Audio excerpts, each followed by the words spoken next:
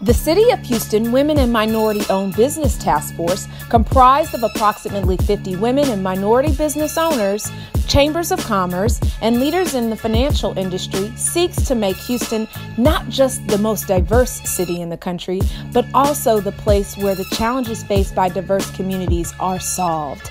The task force hosted its kickoff meeting on February 27, 2019 at City Hall.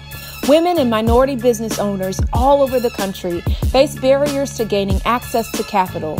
As a result, I proffered a budget amendment which was unanimously passed by City Council during fiscal year 2019's budget cycle to create the City of Houston Women and Minority-Owned Business Task Force. The task force is charged with providing recommendations regarding how to increase access to capital for women and minority-owned businesses and how to assist those business owners in scaling up their businesses.